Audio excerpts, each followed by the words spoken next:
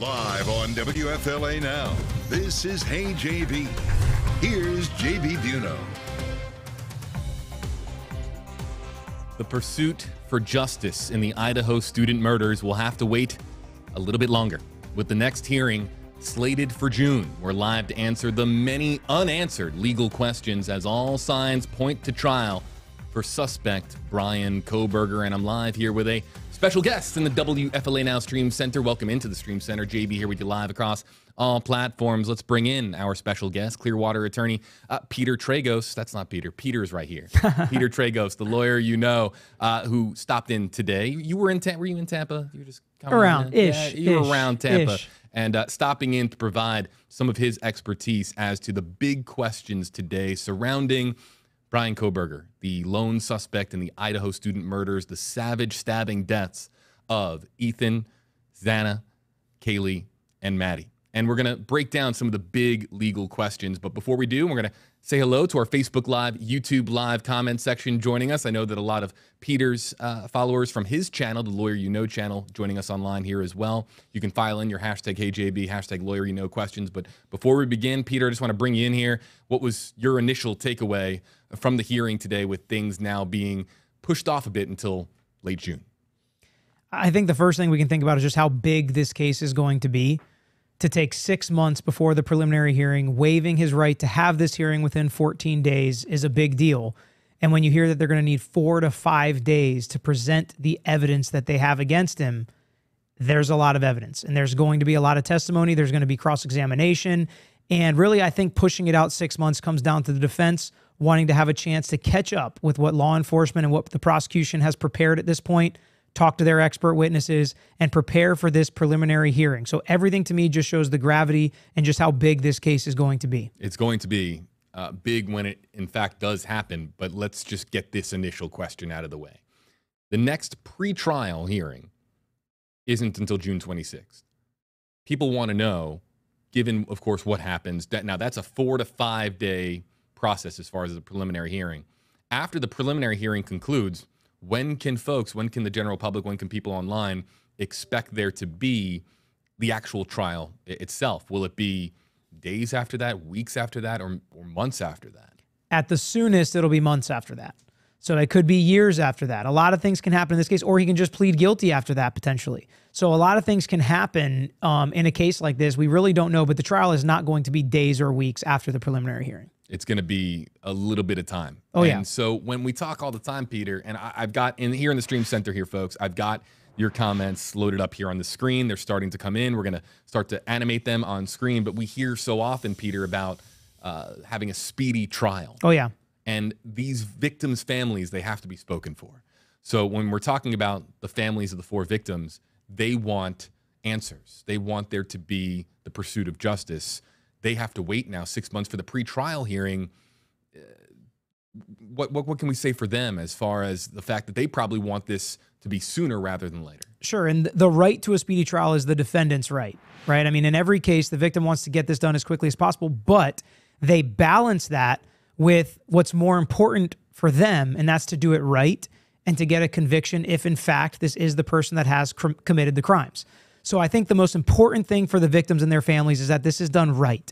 This isn't a rush to judgment. This isn't a let's get it tried sooner before the prosecutors are ready, before law enforcement's ready, before the investigation is complete. They want this to be done right. They want this to be thoroughly investigated and appropriately investigated so they don't leave any stone unturned. They don't leave any room for a potential appeal or some issue that happens throughout the process. So I think the victims' families are probably focused mostly on this getting done right and getting this conviction if, in fact, this is the person that committed these crimes, even more than how quickly it gets done.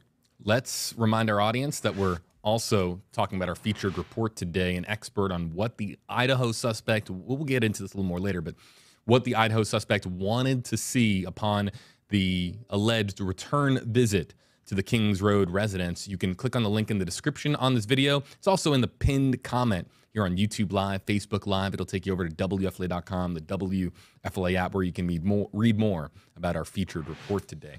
Let's go to the comment section. Use hashtag KJB, hashtag Lawyer You Know, and we can animate your comments on screen. And we're going to start with YouTube Live. Hello to our YouTube audience. Hello to Janet Johnson, hashtag KJB. He should be in chains and cuffs. Why isn't he?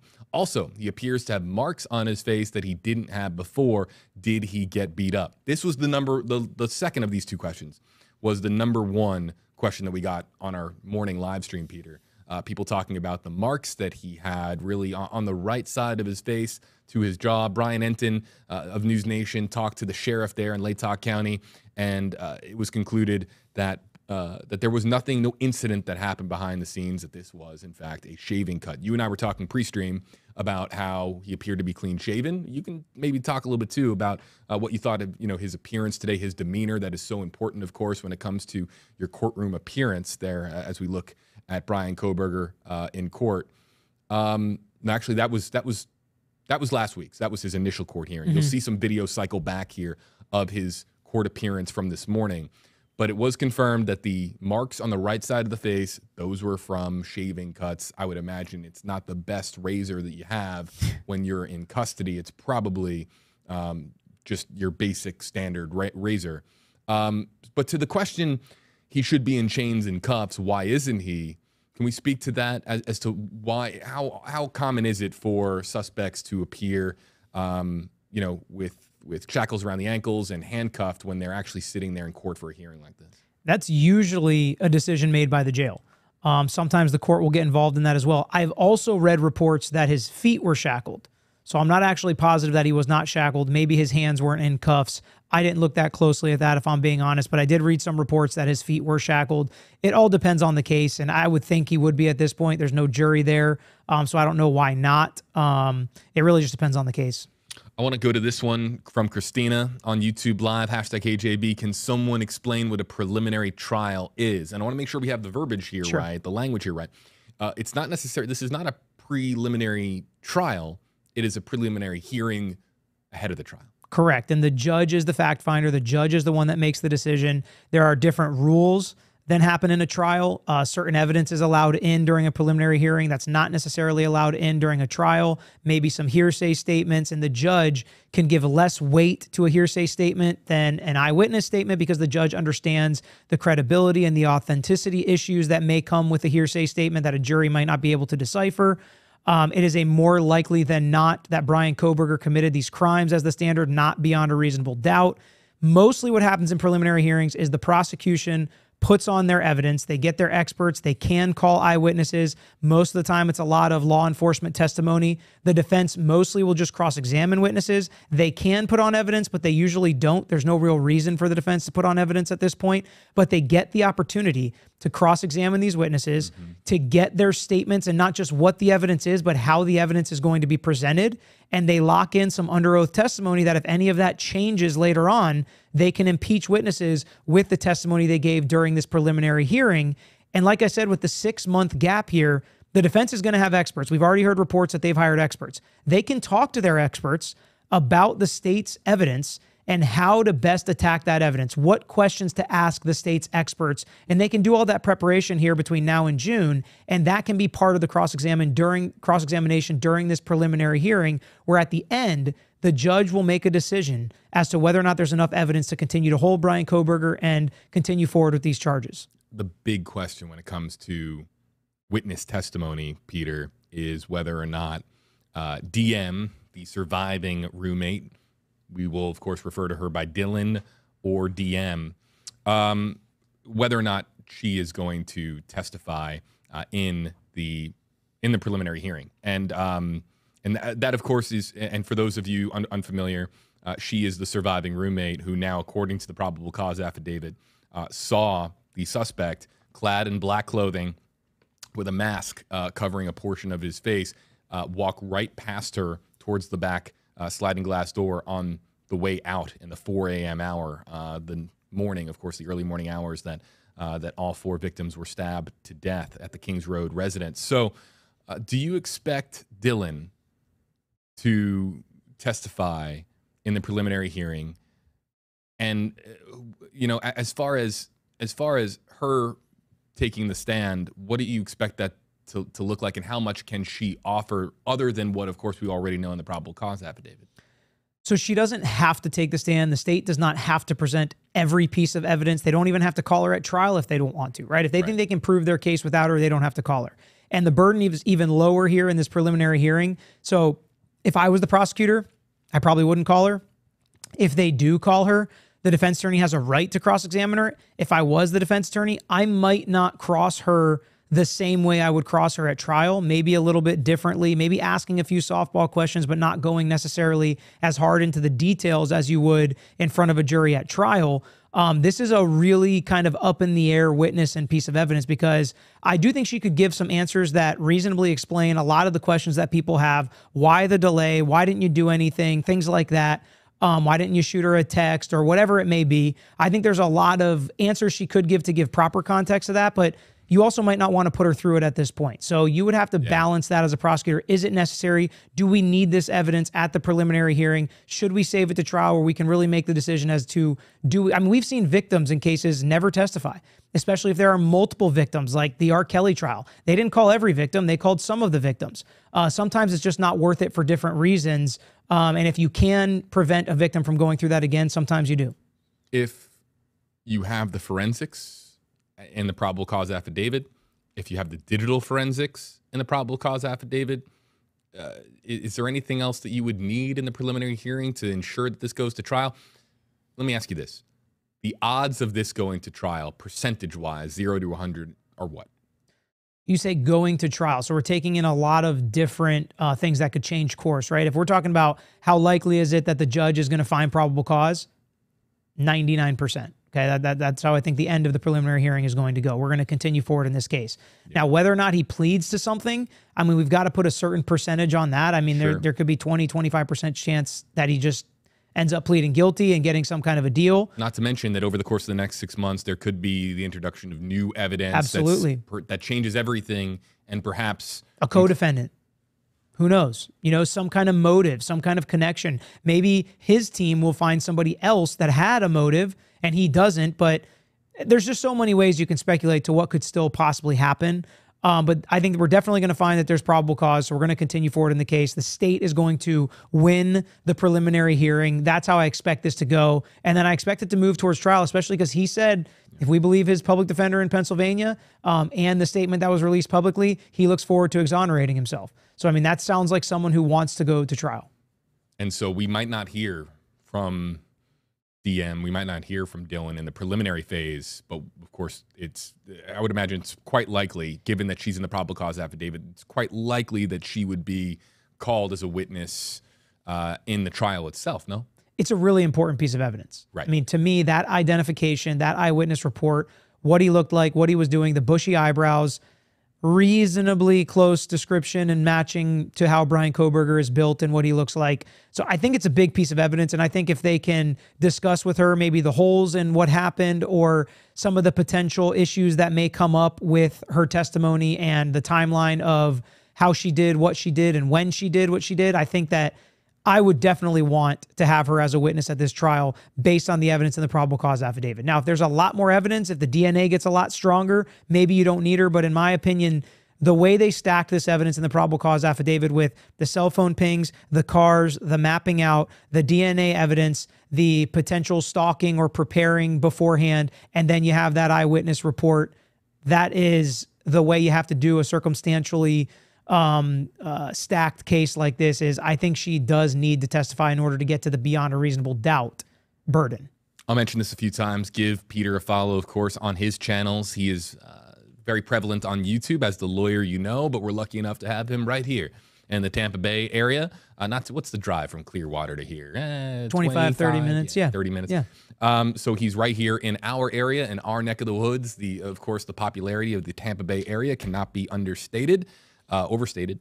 But let's go back to some of the comments. But I really want to give Peter a shout out. He's here with us on stream today in the Stream Center, but give him a follow on the Lawyer You Know channel. Holly Swift, hashtag HeyJB. Does him waiving his right to a speedy trial possibly mean guilty?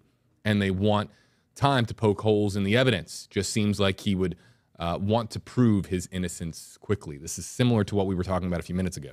Yeah, so he hasn't waived his right to speedy trial that I'm aware of yet. He has waived his right to have this preliminary hearing done within 14 days. Right. And in Idaho, there's kind of different ways and timelines of when you can actually waive your speedy trial or demand speedy trial. And in this case, I don't think he's done that yet. And when I watched the hearing, it's very clear he waived his right to have this preliminary hearing done in 14 days, but he did not waive his right to speedy trial. Sometimes that's done in the form of filing a notice by his attorneys, which could have been done in this case, and I didn't see it. But at this point, I don't think he's waived his right to speedy trial.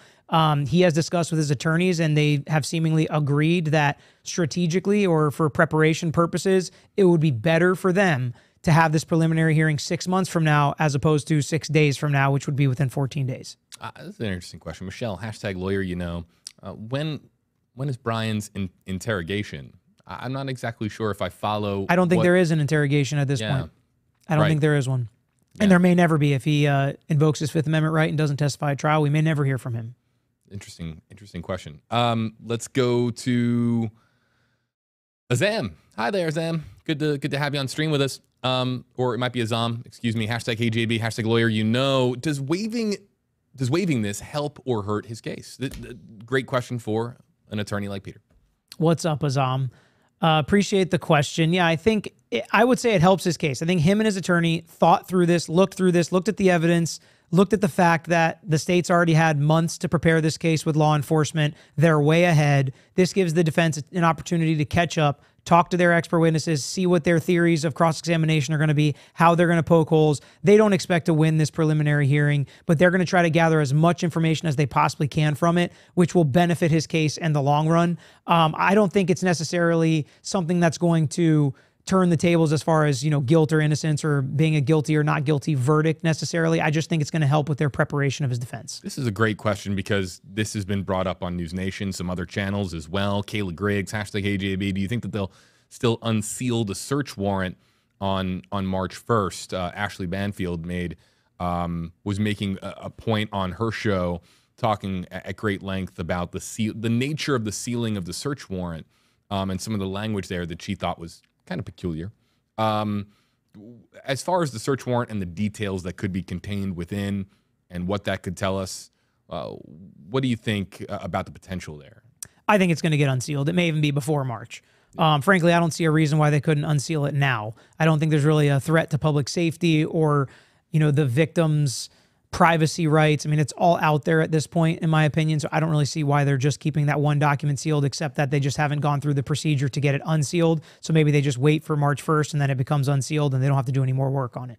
I love this question from Karen because you're thinking like an attorney. #KJB, #LawyerYouKnow. How important is it for the weapon to be found if they find DNA evidence in the car and on the victims? Well, so look. I would imagine that there's still forensic work to be done processing the crime scene. Forensics can take many, many months. They were still taking items out of the house as recently as just the last couple of weeks. But let's kind of break this down. How important is it for the weapon to be found if they find DNA evidence in the car and on the victims? If they find DNA evidence in the car and on the victims, that's big. That's pretty massive. Oh, yeah. And then the weapon in and of itself is just less so important.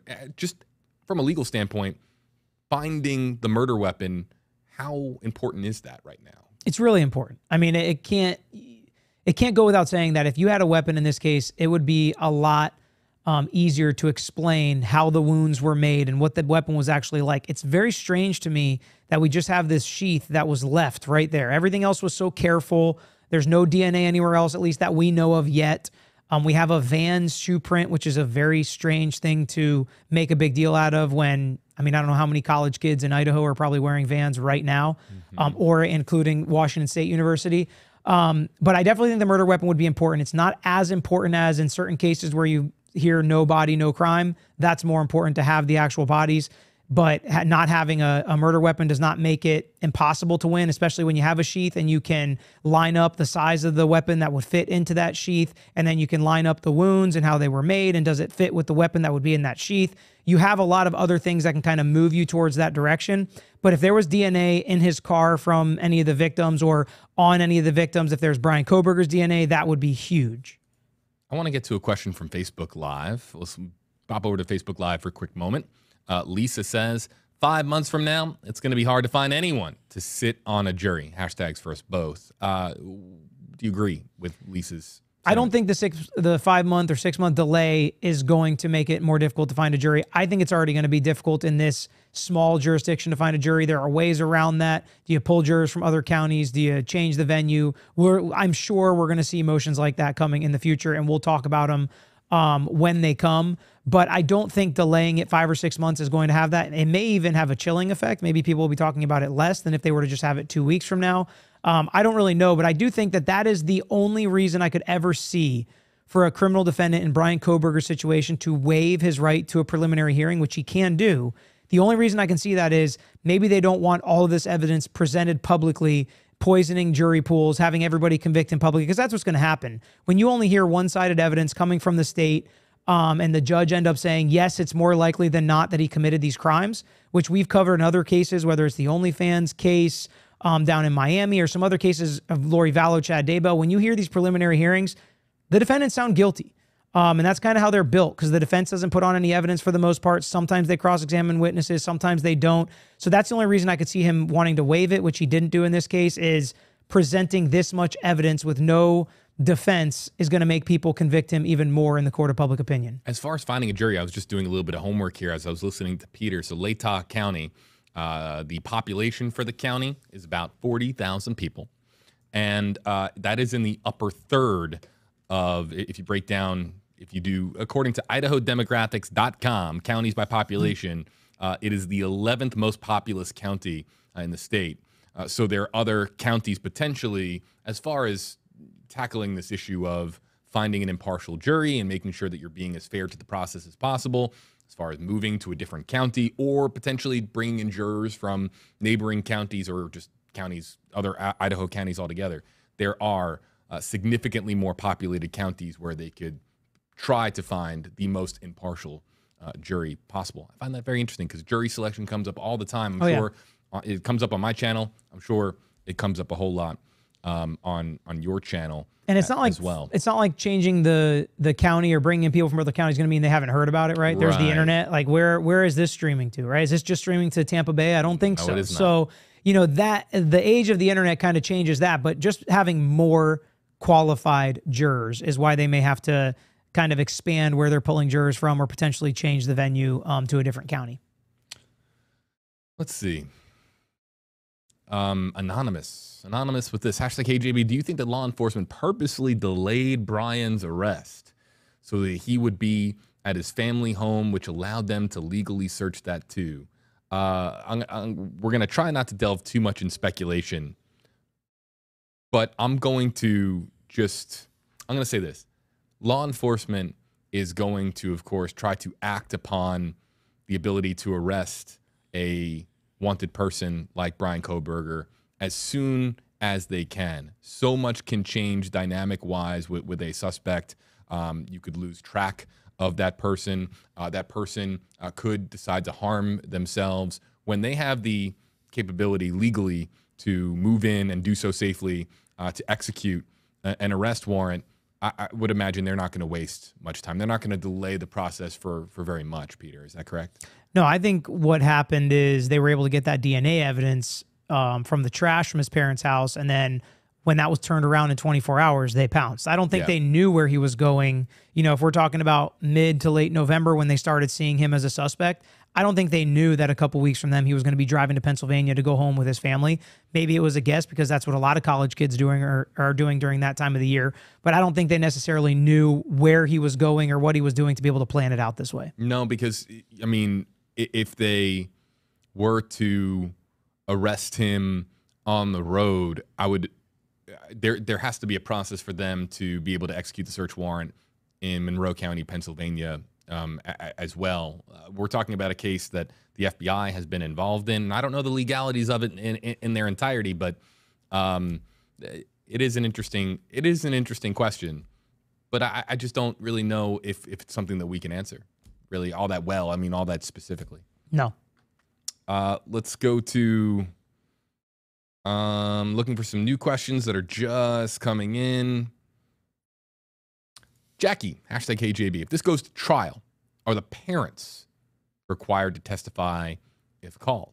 Now it depends on parent. Are we talking about the victim's parents? Are we talking about the suspect's parents? We don't know, but we can answer. But we can answer in either regard here. If you're subpoenaed, you've got to show up and you've got to testify. If his parents feel like they'd be any danger of incriminating themselves, they have a Fifth Amendment right that they can invoke. If you're talking about the victim's parents, both sets of parents, whoever would be called, they would have to have relevant evidence to testify to. You can't just do it to harass a victim's parents or even a criminal defendant's parents. They have to have something relevant that they would testify to. If one side didn't want the parents to be called, they could file a motion in limine to try to block that, and the judge would have to make a decision as to whether or not this individual has relevant evidence to testify to. But if they're subpoenaed, if they're called and they have relevant questions to ask, then yes, they could call Bryan Kohberger's parents or the victim's families in this type of a case. But again, we'd just kind of be guessing as to what they would testify to that would make it relevant to come out at trial. Let's see. Let's go to Nadia, #HJB. Lawyer, do you think that this isn't his first murder? I still find it crazy. He murdered four adults with one knife in a matter of minutes. Let's also remind our audience, innocent until proven guilty. So when it comes to comments like this, look, there's very little way for us to know about Bryan Kohberger's past, other than, of course, the various interviews that have been done with media outlets, talking to people who knew him best, looking a little bit at his social media history. And the experts will examine and try to take their best guess as to whether or not there were tendencies or a likelihood for there to be violent behavior before this event. We're not really going to get into that here. But to the second sentence in this comment from Nadia, I agree. I still find it to go into a home into the middle of the night, to stab 4 college students to death with a knife, whomever it was, Bryan Kohberger or someone else, whoever it was, whoever the suspect, whoever did this, I still find it crazy too. It's not lost on us that these stories are that deal with such savage violence. Still to this day, we've been talking about it for weeks and weeks and weeks, but it's still something that it's hard to wrap your mind around how somebody can do this. Peter, I mean, it's wild, and it's not lost on us. That's why, there have been a lot of discussions of, was there another person? Is there a co-defendant? And a lot of these facts make us ask these questions. I think some of his background are making people like Nadia ask a question like this. We really don't know, though. So it's really hard for me to talk about somebody who hasn't even been convicted of 1 murder or 4 murders in this case. How many other people have they murdered? That's kind of a difficult question to dive into at this point. Can you talk about the co-defendant aspect to this? Because you and I were talking about it pre-stream, and I want to make sure, because I know that question is going to come up eventually here. Yeah, a lot of people have been asking, what is this request for information about a co-defendant that Bryan Kohberger's attorneys have filed? I haven't looked at the filing. I've heard a little bit about it. I've read some stories about it. I've seen some questions about it. It seems to be a standard discovery question that you would ask in these types of cases. Do you have any information about a co-defendant? And I expect the state to say no. If we're judging based on how law enforcement has answered this question, that they think it's just Bryan Kohberger, they've got the guy, he's the only one. But the defense did ask the question. And Bryan Kohberger could be telling the defense, I was just the driver, there was somebody else. They could be telling the defense, it wasn't me at all. I let my friend borrow my car, borrow my cell phone, borrow my knife, whatever it may be. So they could have information that we don't know and we don't have yet. So there's not a lot that we can pull from that, except that I wouldn't be surprised if at the end of the day, it just comes out that the state says, no, there was no co-defendants. We have no information, no evidence about any co-defendants, because it is kind of a standard discovery question. It's very interesting. Because I've been wondering about that as well, and I've received a lot of comments about that as well. Let's go to Jess's comment. Jess, #HJB, #lawyer, Hey guys, do you think that he will want to confess? Is he waiting these couple of months to decide and just confess? All right, so we stay rooted in reality. As a reminder here, innocent until proven guilty. So the idea of him confessing is the idea that he did it. And so let's just preface this conversation by making sure that that's out there. It's very important that we do so. But 6 months is a long amount of time to sit in a jail cell. It's a long amount of time to think about what has transpired in your life and brought you to this point. If we're talking about somebody, we're talking about a suspect who did the crime. Is there any thought process that goes on as to thinking about confessing and pleading guilty and minimizing the opportunity for the death sentence, because look, this case, we haven't talked about this yet on the stream, but this is a case that could go capital. Is that something that comes up in your mind if you're the suspect in this case while you're behind bars?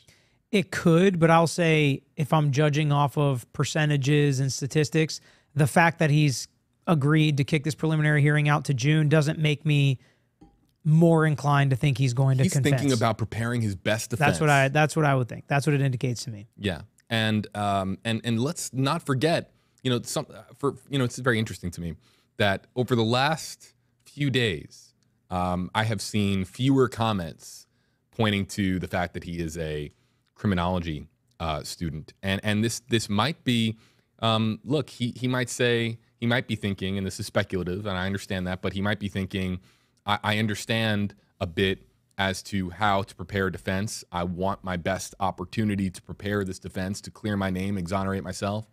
And so this is somebody who has studied at multiple levels on criminology and criminal justice. So that could very well be a component to this, as far as wanting this 6-month period, and two, wanting the opportunity to prepare a legal strategy that best gives him the opportunity to clear his name. I mean, that's how you would look at it from a legal standpoint, no?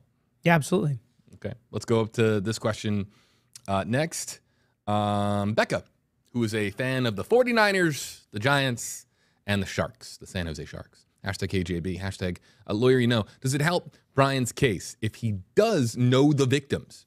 Would it be a good reason to say that's why he was in the area? There has been much made about the cell phone traffic, the pings that located in the vicinity of the Kings Road residence before and then shortly after the stabbing deaths of the 4 University of Idaho students. So does it help his case if he acknowledges that there was a pre-existing relationship and acquaintance with one of the victims? Or what do you think to Becca's comment here? Honestly, I think the way a lawyer looks at situations like this, and I've thought about this from kind of both sides, is whether he knows the victims or doesn't know the victims could cut both ways, no matter how you look at it. So let's say he does know the victims. Then that gives the state the opportunity to create a motive and find something in their relationship. You know, the girls ignored him and that made him mad. Whatever it may be. They had a boyfriend that wasn't hid, that made him mad.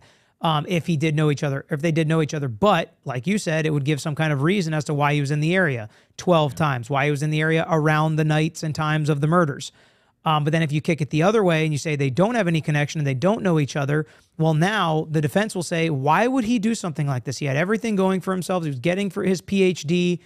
He already got his master's. He had his undergrad degree. Why would he do this? He didn't even know these people. This is not something you do to somebody that's random. You can ask law enforcement officers on the stand, are stabbings usually more personal offenses rather than shooting somebody or some other crime? As horrible as that sounds, that's the answer. The answer is yes, stabbings are usually more personal. And especially if they have, like I said, an alternate suspect or somebody else that they think could do it, or somebody else the defense team finds that has a motive, that does know these victims, then it could point in that direction, right? But then it can also cut against you, as we've already discussed. If he didn't know them, if he had no clue who they were, no connection to them, why was he around the house 12 times? Why was he around the house before and after the murders? Why did he turn off his phone just during the 2 hours that the murders took place?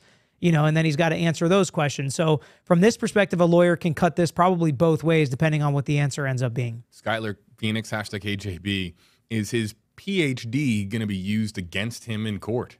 Is that advantageous or disadvantageous to Bryan Kohberger, the fact that he has studied criminal justice and was pursuing his PhD in the subject?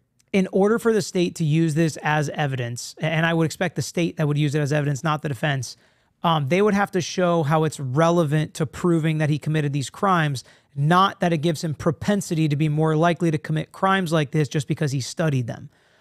Because we don't want to get into the fact that just because this person was, you know, had this job or went to this school, they're more likely to commit a crime than somebody who didn't go to that school or doesn't have this job, unless it actually is connected to the murder. So this is something that could come up. And again, I think it's something that could cut both ways. I usually see it as more of a negative and being painted in that light. I mean, if we look at the public, and I don't know about your comments, JD, but most of mine make it seem like, oh, this proves that he wanted to do it. He wanted to commit the perfect murder, or he wanted to try to cover it up, or he was doing this as a work study for his class or as an experiment for what he was learning in his Reddit posts asking for questions about, what people were thinking when they committed crimes. He wanted to know it for himself. It's mostly been a negative thing in the public, and I think the jury would probably see it as the same thing. Very interesting. We have another interesting question that just came in too, and this one comes in. We're going to put away this comment from YouTube Live. Here in the Stream Center, we're going to hit a question from Facebook Live. It comes from Rita. #HJB. Does a jury or a judge determine the death penalty in Idaho? It's a good question. I don't know the answer. I think it's a jury, but I don't know the answer. In Florida, it's the jury. It's something we could look up. Florida. Let's go over the process in Florida. Sure. Florida, it has to be unanimous, and then the judge has to confirm it, or isn't that correct? So in Florida, the judge can go, if the jury determines death, the judge can find mitigating circumstances and say, no, it's going to be life. But the judge cannot, if the jury comes back life, they cannot say, nope, we're going with the death penalty. Yeah, we'll have to do a little bit of homework here. I'm not sure what the process looks like. The amount of jurors, again, we're here in Florida, the amount of jurors, the necessary component for there being unanimous agreement amongst the jurors, and then, of course, where the judge comes into play. All these factors, that's a very interesting question. Let's go back to YouTube Live, and we'll stay with Facebook Live as well. I got them both here on my screen here in the WFLA Now Stream Center. The lawyer Peter Tragos. Follow him, of course, on his social media platforms. Give him a follow, a subscribe, if you will, right, on YouTube. He, of course, does great debriefs, Q&As, answering questions. He's right here with us in the Clearwater area. Let's see. Let's go to... I believe it's the same in Idaho, just based off quick research here on some Idaho statutes, and they have to be unanimous. Has to be unanimous. But we can look into that further as the case develops. Oh, this is a really interesting question. The bones of autumn. #AJB. Do you think the public will lose interest a bit now that the court date is set for June? And I'll take this a step further. Is this a tactic in any way whatsoever, to bring down the amount of publicity and media coverage that this case has received? Because there's no doubt that things are now going to taper off a bit. This has been, the internet, of course, has gravitated and been obsessed with this story, but February will roll around, Valentine's Day, March will roll around, we'll get into Easter, we'll get into spring break, we'll get into all these things. Life will happen between now and June. Is there any chance that the public will lose enough interest that it's not as big of a deal come June? I think our commenters would say, JB, you're crazy. We're going to be back here in full force in June, and we're going to stay with this story between now and then. But is that part of the legal equation, if you're Bryan Kohberger and his defense, to kind of let things simmer down a bit? We've already had the inverse of this question too, right? Somebody said, we wait till June, we're never going to find a impartial jury at that point because everybody's going to know everything. So I think it could go either way. I think it could be something that Bryan Kohberger's team thought about, again, in making this decision for what they felt was best in preparing his defense. So that wouldn't surprise me. I would say, if I was going to guess, the interest is going to be less in June than it is now, but I could be wrong, and I don't know what percentage it goes down. And then again, once it actually starts and happens, we've seen with other cases where, if you just look at Depp v. Heard, the biggest case of 2022, right? Yep. I didn't see a ton of the wave of interest prior to that trial starting. So if we have this much interest this early on in this case, does it just mean it's going to be compounded by the time we see this public preliminary hearing where the state presents this evidence? It could just be, tenfold what we saw in Depp v. Heard or other cases like that had less interest in the beginning. This is something that I really focused on when I was getting my degree. And my concentration was in mass communications and new technology. And I will tell you this, you don't need a degree to know this, but I'm saying that this is something that I really do focus in on, is how people follow news stories online, how people follow trials and trial coverage online. I've never seen anything quite like Depp v. Heard, and we've talked about that on previous live streams, you and I. I've never seen something like the disappearance of Gabby Petito and the manhunt for Brian Laundrie. Those are two events in time where I've never seen so many people across the country from all different walks of life following something with such intent and purpose. I will say that what I think the biggest component to this is the fact that it's over 4 to 5 days. If it's one day, It's one day. If it's just June 26th, it comes, it goes, people read the headlines, and then they're like, okay, so when's the trial begin? But the fact that it's over 4 to 5 days, people will see the headlines on day one and then remember, oh, I'm going to watch on day 2 or day 3, day 4, so on and so forth. So the fact that it's over really the course of a week, it's just absolutely enormous. And 2, that brings me also to this question, which I need to get answered for all of you watching wherever you're watching from, is what it's going to look like from a media standpoint. This has been on a replay for us. And I want to know, as far as these 4 to 5 days with the preliminary hearing, if it's many, many, many hours, I mean, what is it going to, are you and I going to be starting our live streams around dinner time? And because that's when the court proceedings are done for the day and that's when it's legal for us to play it back? Is that what it's going to look like? Will streaming be permitted? It sounds like no. So that's also another key question. Can you imagine how different it would have looked for Depp v. Heard if cameras weren't permitted in the courtroom? Can you imagine just how different the media would have treated the story and how the public at large would have treated the story? Camera access and live streaming access changes the dynamic of a case from a public standpoint, the public perception standpoint, tremendously, massively. I agree. I think it builds a lot more trust when anybody talks about it, whether it's mainstream media, whether it's individual YouTubers or people doing stories on TikTok or whatever it may be. If you have actual video from the courtroom, it's harder to argue with that. People can give you their opinion, they can give you their reactions, they can break it down, they can explain it, but you actually get the opportunity, the public at home gets to watch and actually see what what happens in these cases. It seems like everything is pointing towards it's not going to be live streamed, but we're going to be allowed to have cameras and audio recording there and then watch it back later potentially. So it doesn't seem like we're going to have that instant access to a live feed, but that could change. And it's really up to the judge and the interest of justice and what the judge thinks. And we've seen other Idaho cases where there was live streaming, then they pulled the live stream, then they just allowed audio recording, which they only allow to be played after the hearings are over. We'll see what happens, really. It's up to the judge in this case. Fiona is joining us, #KJB. I'm in Slovenia. And I know about this case. It's wild. At the end of this live stream, what we're going to do, Peter and I, and we're going to be answering questions. We got another 10 to 15 minutes on this live stream answering your questions. But at the end, we're going to ask where you're watching from, just to prove that point, that these cases, don't answer it yet. We don't want to oversaturate the comment section and just see, names of places yet. So please hold those comments for the end. We want to see the questions now over the next 10, 15 minutes. But it will go to show that these cases, these stories, resonate with people around the world, and they really do. And that's the interesting part about you say we're going to be watching during dinner time, which sure, maybe our dinner time, but what time is it in Slovenia and all over the world where people are watching this? When we talk Johnny Depp, Australia, the UK, Russia, everywhere. People were watching from everywhere, so it may be the perfect time of day for them to watch. It's really interesting when stuff like this happens in this day and age where people are literally watching around the world. This comment from Wild here is #KJB. I thank you for bringing this up because we were talking about this. Sometimes some of our more interesting conversations happen right before we're about to go live and right afterwards when we talk about some of the things. But the question here, #KJB, will his Pennsylvania lawyer be doing interviews in effect? Anything considering that there's I'm misreading Will the fact this. that he did the interviews affect anything, considering the gag order? Brian Enton of News Nation had an interview with Jason LaBar, the chief public defender for Bryan Kohberger in Pennsylvania. And we'll share this. We were both, you and I were both. Is he the public defender, the elected public defender? He is the chief public defender for Monroe County, Pennsylvania. I didn't know that. Okay. And he was doing interviews with Brian Enton.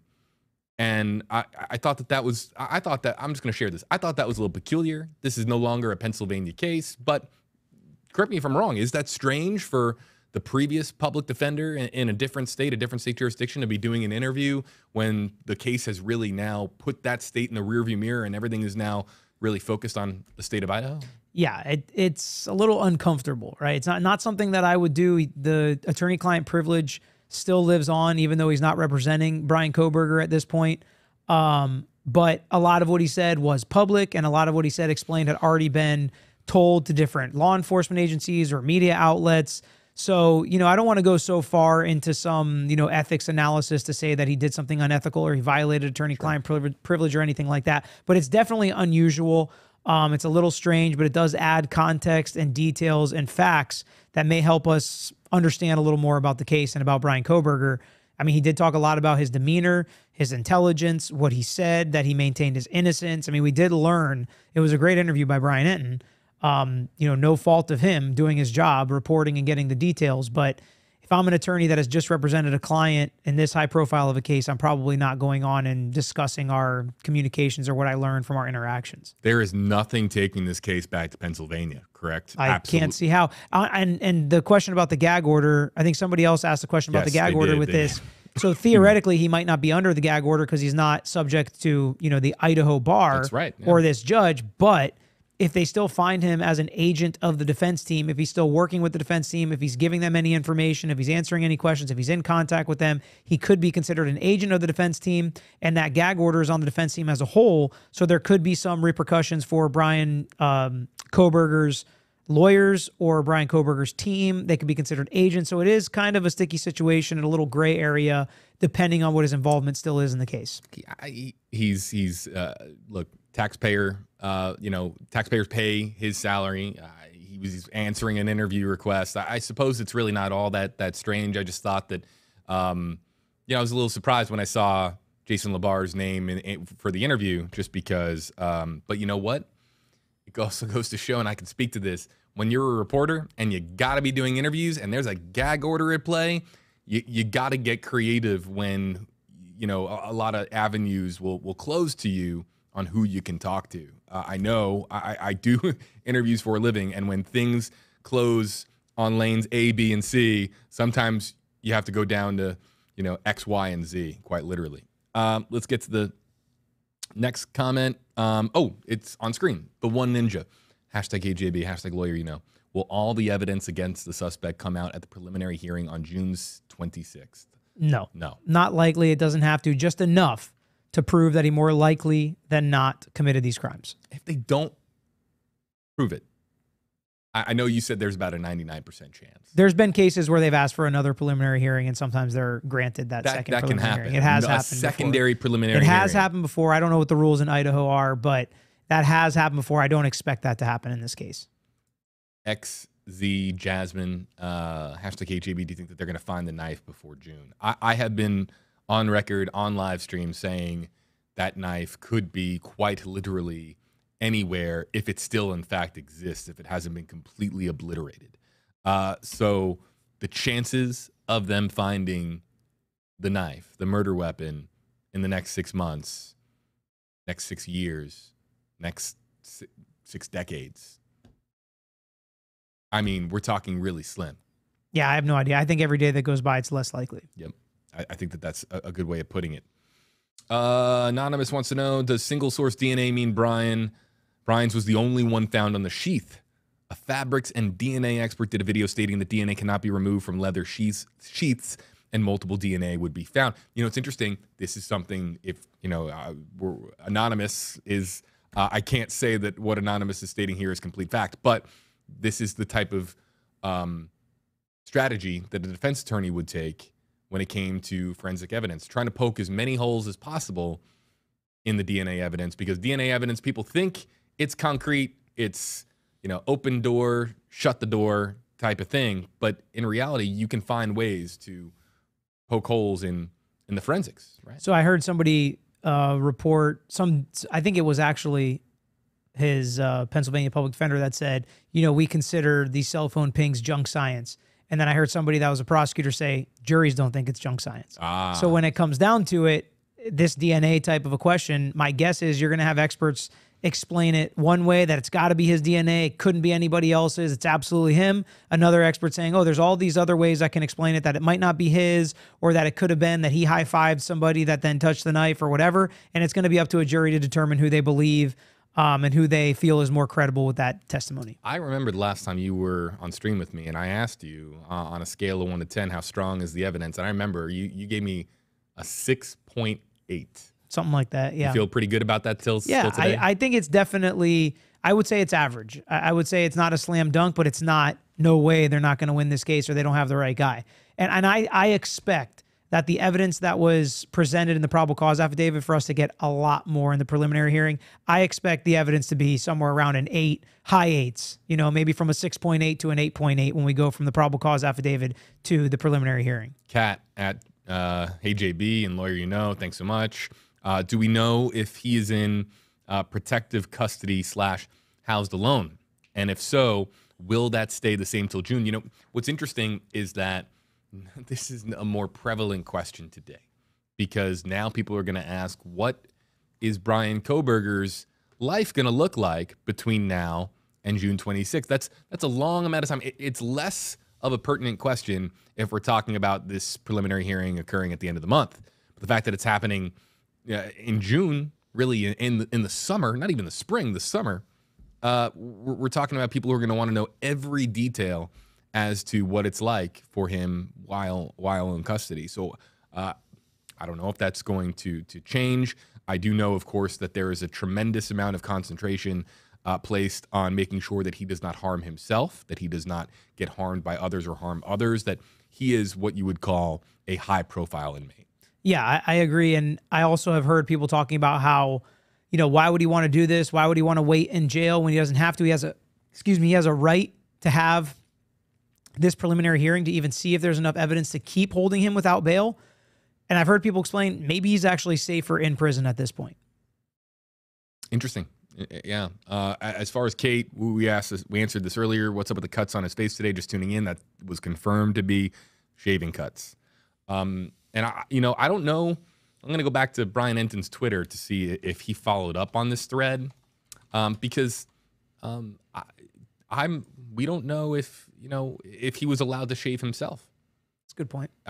You're talking about having a razor in your hand, and I don't see any follow-up tweets from him. And so whether he shaved his own face or whether or not there was a member of jail personnel that assisted him with that process, I don't know.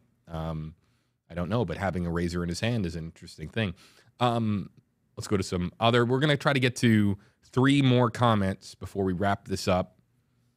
And also, too, Peter and I are going to be doing some stuff for Instagram and TikTok here in a little bit, too. We're trying to meet the demands of all platforms. You know this. Sure. People find us on different platforms. So we're on Facebook Live, YouTube Live, on our app, and on our website right now. But more of a focus in 2023 is Instagram and TikTok for us. And while primarily our live streams are always going to be here on these core platforms, those platforms can't be ignored. They Absolutely. We have a tremendous audience there. And it's cool. Our handle is actually at Tragos Law, my last name, and actually says Tragos Law right under my name. And those are cool because you can interact more with people through the messages. You can do some shorter things, some quicker things. So I do think different platforms have different benefits to the people that follow and subscribe on those different platforms. So it's kind of cool to be doing different content for those, which we'll do after this. Sam Lee, #KJB lawyer, as Kaylee's dad said that Bryan was close enough to use their Wi-Fi. Does that mean he has their password, which means he must know them? As far as digital forensics, this is a great question. Absolutely great question, because if you're connected to the Wi-Fi, you can connect to Wi-Fi, and then you're kind of semi-connected. You're not connected to the internet, but you're connected enough to where you can enter in a username and password or a password. And we don't know if he had the password for the Wi-Fi. That tells us a whole lot, but we don't know as to whether or not that Wi-Fi hit contained the password or not, or if he was attempting to connect to it. Also, we don't know if it was protected, do we? I don't believe that Mr. Gonzalez, if he let us know as to whether or not it was, there's open Wi-Fi networks, and then there's the ones you have to connect to with the password. So digital forensics expert would only. Yeah, I really don't. I can't answer any of this question unless we kind of look through the expert testimony on this. But I do know that when we talk through this stuff, there are going to be people on the jury that think they understand this maybe better than the experts. So it's going to be really interesting just as we continue. And then there may be some that have no clue how to even sign into their own Wi-Fi. So they may not even understand it. That's what's so interesting about the jury system, is people bring their own experiences and knowledge to a jury trial. Let's find a couple of other comments before we begin to wrap this up and move over to Instagram and TikTok. Just trying to make sure that a lot of these questions we've already we've already answered. Let's see here. Yeah, Sean and Neil, judge planning 5 days for the preliminary hearing in June. Long, short, medium? Long. I've had preliminary hearings. You didn't hesitate. 30 long. minutes. Yeah, sometimes a day. Most of them are done within a day. 5 days. Yeah. It's a long time. Their trials shorter than that. Oh, yeah. Most trials are shorter than that, frankly, if you look at it, especially criminal trials. But I think that's going to have a lot to do with the expert testimony surrounding the pings and stuff like that. I think they're going to make sure you can't just say, like you can in a probable cause affidavit, hey, I'm a cop. I talked to an FBI agent who does this for a living, and he said these pings mean Bryan was there. That's not enough in a preliminary hearing. They're going to have to go deeper. I wouldn't be surprised if that FBI agent that actually was the expert reference in the probable cause affidavit comes and testifies. One thing I want to mention about that Wi-Fi question as well is Bryan Kohberger has his degree in what is it? It's like cloud evidence or something. There's one of his degrees is in like gathering evidence that I wish I could remember what it was, but it's basically some kind of cloud-based evidence research. So who the heck knows? Maybe he understands this process. Maybe he can hack into people's. Savvy. Yeah, that's what I would think. It made me think that when I'm looking through what his degrees are. So we'll see if that context comes into play. I like when we get to the end of live streams. What I like to do is try to find those very interesting, thought-provoking questions. Mm-hmm. And this one I haven't seen yet. So perhaps you can help us answer it. BB15, hashtags for both of us. Hi, what are the chances of a polygraph test? I know that they're not admissible in court, but will he be forced to take one? Polygraph, old school. I'm not a never kind of guy, but as close to 0% chance.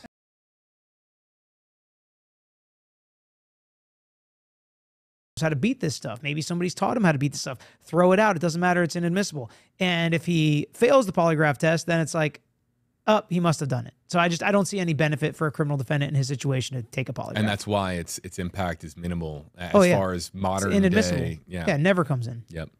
The only times I've ever heard about it on the defense side is when they hire somebody to come do it, and then it's even less. The prosecutor doesn't care about that. I got another one here. You ready for this one? Yeah. Ready for this? Danny, hashtag AJB, assuming he is innocent. And you have to assume that he's innocent, right? Innocent before proven guilty. Proven guilty. Yeah. Would it be wise for him to testify in a trial?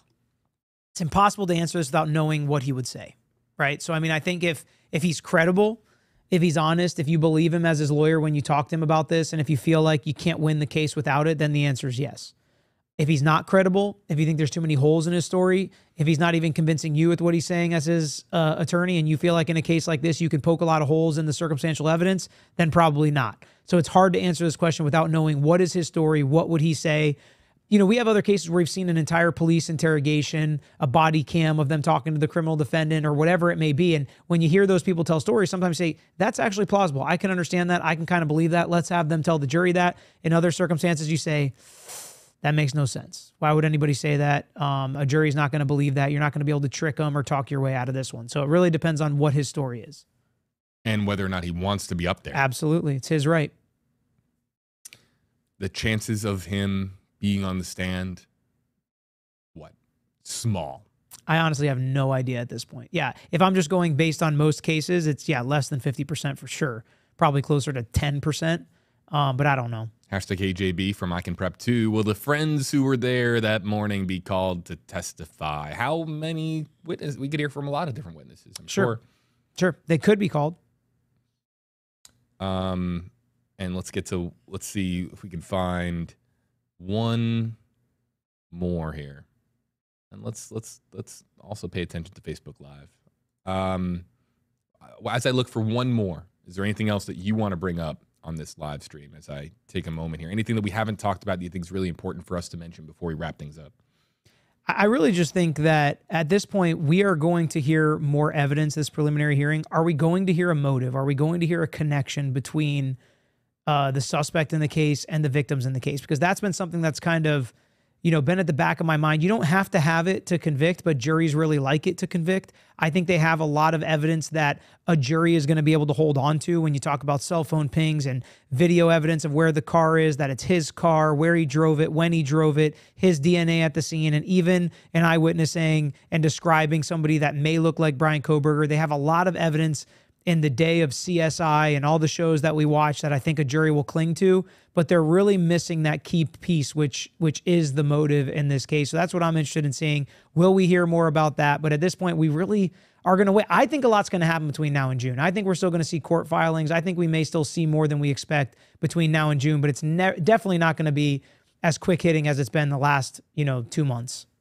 We're going to do a few more because I called for some comments and now some good ones came in. Really quickly, Hannah wants to know for both of us, would they even let us know if they had found the weapon/suspect's clothes already? People who are asking now that the gag order is in effect and now that the probable cause affidavit has been released, what, in the aftermath of that probable cause affidavit being written, is there a chance that there has been the discovery of more evidence since that point? Yes, but what I'll say is at that point, I don't think they had a murder weapon because law enforcement pretty clearly stated they did not, and I don't see how it would benefit them to not be honest about that. If they had the murder weapon, I think people would be even more inclined to think that they've got the right guy. It's a dangerous word here as I preface this. If they found the murder weapon this week, would we know? Not necessarily, although there's a gag order. There's already been leaks, right? There's already been law leaks since the gag sources. order. I would expect we would find out through a leak, but it's possible. Final two questions. They're kind of similar. Infamous truth teller. #KJB, will all the false narratives on social media affect jury/trial? That's something I'm sure that you could speak to for a while. And then M. Palmer, #KJB lawyer, what does the next 5 months look like for the public to find out what's going on in the case? I'll answer this one first, and then we'll go back to the infamous truth teller comment. That falls on us as journalists now to continue to cover the story as new information is presented, and really as journalists find out more information as they work their sources, file requests for documents, talk to people, and making sure that they are honed in on the story. I will say the News Nation has done a really great job as far as staying on this story, but really a lot of that will come down to media coverage, and of course that's something that we'll be focused on here. A lot of other cases, really, I'm really super honed in on Anna Walsh right now, what's going on in Massachusetts. There's so many other cases that we are covering. This one joins many others that we're going to stay on top of, but that really falls on us. As far as the previous comment, Peter, will all the false narratives on social media affect jury/trial? That's something you could answer better than I could. Yeah, when you say us, I mean you and your journalist people, not me. I'm not a journalist, just a lawyer. So yeah, I mean, I think the social media narratives always are going to be important in today's day and age, and I think they can really affect whether or not we're going to have cameras in the courtroom, whether or not we're going to have live streams. This stuff, whether you believe it or not, everyone in the comments, everybody watching these streams, you can have an effect on that. We have seen it in court orders where judges discuss how people are talking about the defendant's facial expressions or their makeup or what they're wearing, and therefore we need to pull the cameras because in the interest of justice, we've got to make sure we have a fair trial here. So they can absolutely affect cameras in the courtroom. They can affect what potential jurors are listening to, what potential jurors are watching. These jurors are going to be asked those questions. What have you seen? What have you heard? What have you read that may already give you a lean towards the prosecution or towards the defense in this case? So it's going to have an effect. It's going to be important, which is why anybody that's talking about this case on social media with your friends, publicly, privately, need to make sure we keep an open mind, presume him innocent at this point, discuss what we think about the case, discuss what we think may happen. You can speculate a little bit, but I think it's really important for us to remember all of that and remember how this can affect somebody's constitutional rights, somebody's freedom, justice for victims. We need to make sure that we all as the public can affect that. So let's make sure we understand that as we go forward talking about this case. Really important reminder, given where things stand presently. And I always remind people, innocent until proven guilty. It's so important given how social media just can kind of run wild these days. And also too, there's so much misinformation out there that's going to bring me to my very regular, our moderators I'm sure know, or frequent viewers know, I'm always telling people to be mindful of the misinformation landmines that exist on social media. That's one of the reasons why I'm starting to do more stuff on TikTok, to tell you the truth. There was a lot of people, a lot of TikTok social media users who, over the course of some of the stories that I have covered, who would screenshot my work or screenshot my reports, and think that they knew how to represent that work, but then say something that wasn't entirely true. And while I know that most content creators on TikTok, they're well-intentioned, they want to spread good information, I know that they do, sometimes when information is shared online and you play the telephone game, before you know it, things get misconstrued. And so why ignore those platforms? Not that I have been ignoring those platforms, but we have found a way here at WFLA to make sure that we are present on those platforms too. So Instagram Reels, TikTok, those platforms get so many eyeballs. We're going to be on those platforms more and more and more. Are you on? You're on Instagram. I know you're on Instagram. Yeah. Are you on TikTok? Instagram is Tragos Law. TikTok, I think, is the lawyer you know. We have been posting some on there, but not a ton. Yeah, we're going to be increasing. I can speak for myself, Peter being our special guest today in the Stream Center. Yeah. I can speak for myself saying that on TikTok, I'm going to be doing some more stuff, and I hope that